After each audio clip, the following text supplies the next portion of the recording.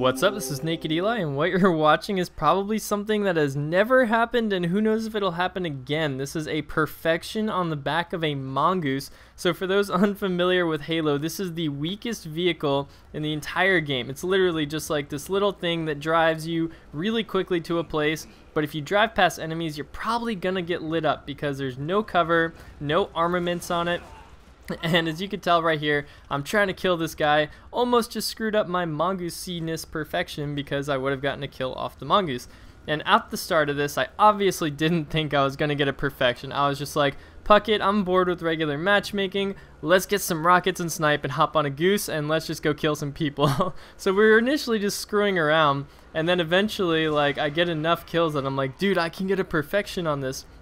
And a perfection, of course, is in any Slayer game, you get at least 15 kills without dying. So it's sort of considered like a quote-unquote perfect game. And you'll notice I miss like all of my snipe shots on this Mongoose. I'm a terrible Mongoose sniper. I think this is probably the first time I've done it in Reach. And I know there's supposed to be like a little bit of a pull, a little bit of help when you're riding on vehicles, but there isn't really that much on a Goose. And especially for me, I just like don't hit any of my shots off the start. I hit a few at the end, but for the most part, I'm just getting me some rocket kills. And these guys are probably very angry. Like a few of them quit, and then it just turns into hide and seek to see if Puckett and I can find them and get enough kills towards the end of the game. My teammates are obviously very good. These are my friends. Bellerophon was the leader of Revolution. Spadaro is probably the #1 player in Mexico, and Vita is a good buddy of mine from many months ago. So we're just having fun, and they're covering our back. But really, Puckett's just going to be driving me around, picking up the new ammo for snipe and rockets every 3 minutes. And you'll notice that I have to like drop the rockets a couple times, so I'm looking for weapons to do that because of the runtime maximum. It's really silly. This is another reason why I like drop spawns, is because if you're carrying a weapon, then the new power weapon won't come up, and that just like causes gameplay to slow down, and I have to go look for a weapon to drop instead of continuing to kill people. Like, that's just silly. And you'll notice Puckett's also one of the world's best drivers. Like, the way he moves around this map is I'm completely confident, for the most part, that he's going to get me out of there safely, that when I'm weak, he will keep me alive, that when I have the weapons, he knows how to push in and where to go. So don't try this at home, if you have just like your sister driving you or something, because that would just be ridiculous. Okay, here we go. This is an example of me going, and then I'm like, where's the plasma pistol? I'm waiting for it, but it's not coming up, and the rockets are going to drop around 850. And you see here, I'm looking to snipe someone off the Mongoose. Like, what are you doing, Eli? I thought you wanted your perfection on a Mongoose. Again, I didn't think I'd get it, and at this point, I'm just looking around for somebody to snipe. So anyways, that's enough of this. I'm going to run in here. I'm going to use the Needler a couple times, and as soon as I drop that, the rockets will pop up in their designated spot. Okay, now let's move on to Halo 4, because there's a lot of new information that's been released in the past few days. More interviews with Kiki, the executive producer. Frankie wrote a ton of stuff on the Waypoint Weekly update. Whee! And so I want to go over some of the new things, or things that I didn't mention in my last video. So first thing that I was really excited about, and I tweeted about this and I wrote about this on my Facebook, and everyone seemed really happy with the news, is the BR will have hit scan in Halo 4, which is awesome. If you don't know what hit scan is, you can look it up on Wikipedia, but basically it means if you're aiming at someone, there's no travel time. As soon as you release the trigger, your bullet will hit them. And this is much better for online play than a projectile system, which is the alternative. That's like rockets, right? When you shoot a rocket, there's travel time for the rocket to hit. That's obviously a very slow travel time, but it's better than the BR in Halo 3, which had projectiles, so when it was laggy or anything, look at that terrible rocket, completely missed. In Halo 3, the projectile system, people didn't like it as much as the Halo 2 hit scan BR. So people are like, oh yay, the Halo 2 BR is back. So if you see any of that, comment, check it out, I actually got a snipe. Like, but if you see any of those comments, that's what people are talking about, is it has hit scan. And so they said there will not be bloom, obviously. There will be a recoil, which is very slight. It'll rise in a predictable and suppressible way. And it's not a replacement for the DMR, so that means I'm guessing it's not going to have like the mega zoom in that the DMR has, and it's not just going to be a single shot. They said it's going to be a 3-shot burst weapon. So this is fantastic. Frankie also talked about the perks that I mentioned in my last video. So he said they never use the word perks, and this is just something that the media has completely hyped up and over-exaggerated.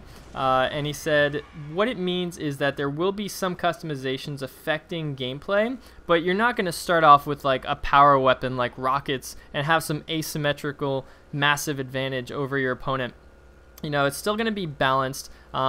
I've had some of my users comment saying, you know, it might be that like you have a little bit extra jump height or a little bit of a faster sprint, things like that. And I could see how this could make Halo a little more interesting. I'm curious how the competitive community will take that, because they don't even like having sprint in the game, you know. And so when you start tweaking things like player movement, that can actually have a drastic impact on the way that maps are played, whether, you know, one person can make a certain jump or another person can't. That will change how people move around the map. And we all know that, you know, where your position is on the map, there's certain power positions, and that can drastically change the way that competition occurs, whether competition is interesting, whether it's fair. So I'm curious how they're, I know they've been talking to some MLG players. I don't know if they've actually used them in testing.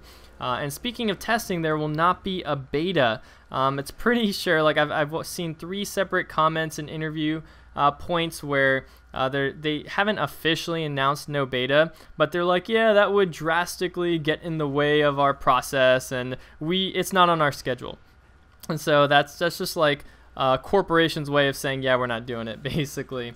So that's, you know, unfortunate, because I was really looking forward to a beta. I was looking forward to getting tons of that footage up on my channel and attracting new viewers who are excited for the launch of this new title. You know, a beta is not only something for players to give great input on, but it's also a massive advertising campaign. You're going to have tons of players, maybe even outside of the Halo universe, coming in to test out your beta. But I don't know, maybe because 343 is completely new to this, unlike where, you know, Bungie had been making games for years until they released the Halo 3 beta and then the Reach beta. So maybe Halo 5, I don't know, might have a beta when they have, you know, more of their stuff together. But this is just my guess, that they're still very much working on the in-house product. They have internal testing. I don't know what the scale is. They said it's pretty large scale. But I'm just hoping that, you know, the finished product comes out nicely and that they find all these glitches that their users would normally find in betas and things like that. I don't know. We'll see what happens. And in terms of the stage of development that they're at, Frank said they're in crunch time. So they're finishing the levels, improving perf. I don't even know what that is. Someone explain it to me. I probably could look it up, but I'm not going to. They're finishing gameplay, user interface. The campaign is playable from beginning to end. Cinematics are done. Music's composed, with final orchestra sessions being booked. They said the graphics are polished and beautiful, but there's still more testing and polishing going on. So I'm guessing at this point, people are still giving their input in the Halo 4 forums on Waypoint, saying, you know, I want this, and I want this, and I want this. And I'm guessing at this point, like, you should probably stop writing that, because it looks like they're mostly done. They're just polishing the final product. And, you know, it's cool for us to speculate and have an idea of what we want, and maybe give them some ideas for Halo 5 and whatnot. But from this point forward, I'm pretty sure that they're not taking any more feedback from the fans on what we want our Halo 4 to look like. I honestly don't know.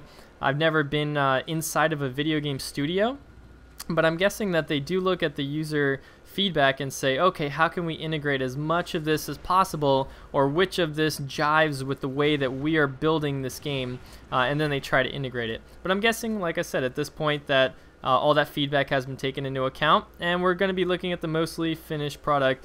And right here, going clutch. Not really, but I actually got a headshot with the sniper on the Mongoose. So excited. I have like 1 bullet left. Gonna have to go get some new ammo soon. Okay, so more Halo 4 stuff. I've got like this huge list. They said there's going to be lots of new guns, so I'm curious, what kinds of guns do you think we could actually look forward to, or would balance Halo, or where, I don't know, if you play other games, do you think Halo is lacking in the weapons department? I don't play any other shooters but Halo these days, so let me know what you think Halo would like to see, you know, in terms of what's useful or fun, or just would balance the gameplay some more. The default Slayer scoring, they said, will be different than the traditional 0 to 50 method of yore. And this like kicks me in the nostalgia groin a little bit. Like, I love the 0 to 50 system for Slayer, but that's just because I'm used to it. And sure, if it's like 0 to 5,000 and you get 150 for a headshot and 100 points for a rocket kill, like, I don't know, this could make the gameplay a little more interesting. Maybe people will want to get headshots more, and that'll cause players to become better at the game. I don't know, but I'm curious to see how that develops in Halo 4. Covenant's coming back. They said, although in a completely graphically, politically, and sonically overhauled form. So clearly this means like they're gonna sound different. There's different political unions. So if you read Glasslands, like the Arbiter is pro-human, but most of the rest of the elites hate the humans still. And so we're still probably gonna have some allies, but we're probably gonna be killing some Covenant. And then they're gonna obviously look schmexier because Halo 4 just looks better than all the previous Halo games. It's literally, like, I read an article about how it is completely using up every single ounce of your Xbox 360's power and everything to create the Halo 4 experience. So I'm actually really excited. Like, that game, you know, imagine it's run on the same exact system as Halo 3, but compare the graphics we've seen so far with Halo 3 and it just blows it out of the water. So that's technology for you. Now, the Cyclops being built in the middle of Warhouse, they said will not be playable, unfortunately, but, and this is cool, they said we'll have some vehicle surprises, at least one of which will dwarf that weapon. Like, what does that even mean? Like, what are we going to be able to drive? Some massive Scarab or Vulture? Like, I don't know, but I'm really excited for the way that's going to turn out. Forge will be back. I'm hoping Theater will be too. Assassinations are making a comeback in an altered form. Spartan 4s, which, you know, Oni and Admiral Margaret Perengoski, I don't know if that's how you even say her name, but, you know, they activated the Spartan 4 program, and there's some reason why they're fighting and killing each other. So lots of exciting things to look forward to. And check it out, the Perfection Medal actually showed up in this Theater clip. I don't know what that's all about. But that's all my thoughts on Halo 4. Let me know what you think. Subscribe for more if you haven't already. This is Nak3d Eli. Thanks so much for watching.